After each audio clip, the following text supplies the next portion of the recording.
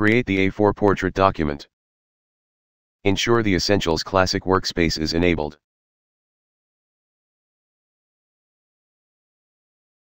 Draw a circle using the ellipse tool. Remember to hold down the Shift key.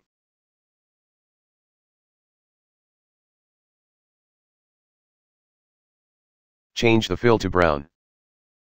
Use the selection tool to select the circle. Press the Alt key and drag to duplicate it. Now change the fill to white.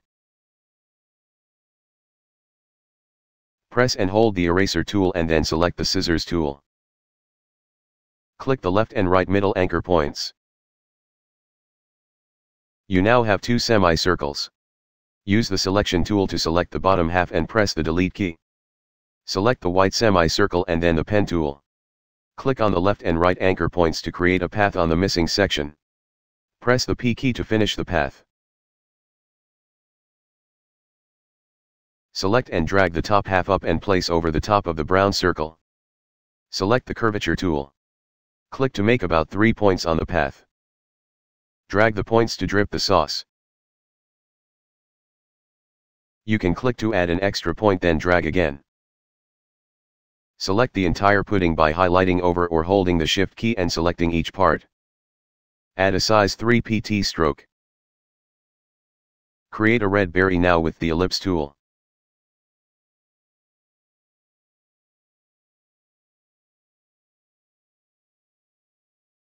Remove the stroke. Duplicate the berry. Remember, select it then use the Alt key and drag. Select all 3 berries. Choose the Shape Builder tool. Click and drag through all of them.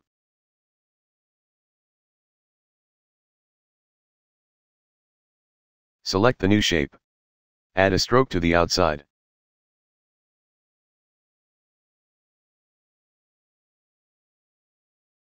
Select all the pudding and move it down the page. Ctrl and plus to zoom in.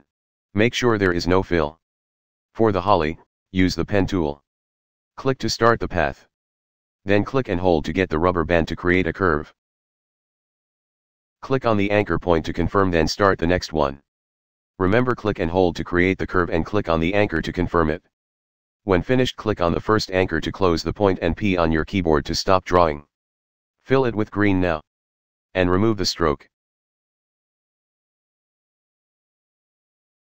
Hold the Alt key and drag away to duplicate it. Right-click on the holly and choose Transform, then Reflect. Click OK. Shrink the holly if you need to by pulling the handles. Holding the Shift key as well with maintain the proportions.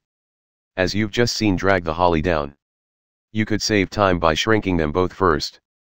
Select both pieces of holly and right-click. Choose Arrange and then Send to Back.